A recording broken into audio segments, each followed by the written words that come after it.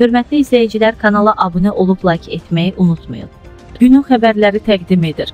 Moskvanın Lyublin məhkəməsi ailənin qarpızla zəhərlənməsi işi üzrə keçirilən məhkəmədə Anton Kotovun 5 il müddətinə həbs verilib. Bu barədə Moskva prokurorluğu öz Telegram kanalında məlumat yayıb. İstintaqın məlumatına görə 2021-ci il sentyabrın 6-da həmin şəxs Moskvanın Sovxoznaya küçəsində yerləşən ərzaq mağazasının ərazisində DƏQİQƏ insektsidindən istifadə edərək emal edib. Qeyd olunur ki, vaxta qənaət etmək üçün həmin şəxs bu cür maddələrlə işləmək zamanı təhlükəsizlik tədbirlərinə əməl etməyib. O, mağazanın nümayəndəsindən binanı tərk etməyi tələb edib və yanında olan məhsullarla, o cümlədən qarpızlarla ticarət meydançasını emal edib.